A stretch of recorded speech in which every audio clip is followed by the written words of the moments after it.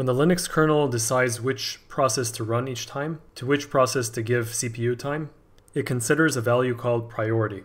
So every process has a priority and it's constantly changing. But there is some value that is called niceness, or nice, that stays constant unless you change it. So every process on Linux has some kind of nice value. And nice value is considered when the kernel chooses the priority of each process. So as it sounds, nice basically means how nice is the process to other processes on your system.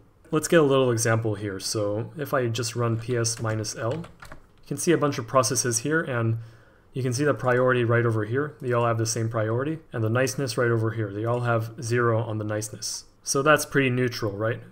If you have a high niceness, that means that you're very nice to other processes, and you're going to probably get less CPU time than the other processes. And on the other way around, if you have a low value of niceness, then you're going to be less nice to other processes and get more CPU time.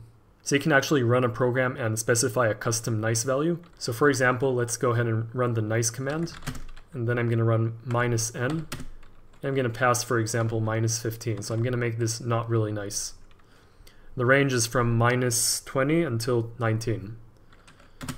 So this is going to be a process that is going to have a low nice value. I'm going to just invoke sleep, so sleep for 5 seconds. Now if we take a look at ps-l, as you can see in the process list, sleep got a nice value of -15 as we specified. Subscribe for more tips, and thanks for watching.